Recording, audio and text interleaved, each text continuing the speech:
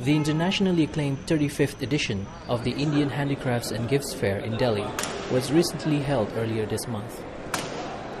Held biannually, the fair is an initiative of the India Export Promotion Council for Handicrafts to boost national revenue as well as provide lucrative income for local businesses and craftsmen from the mass export of Indian handicrafts.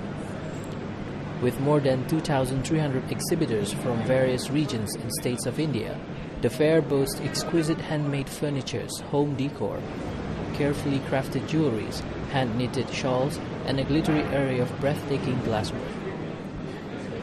According to the Council, India is an important supplier of handicrafts to the world market, as its small-scale and cottage sector provides employment to over 7 million artisans.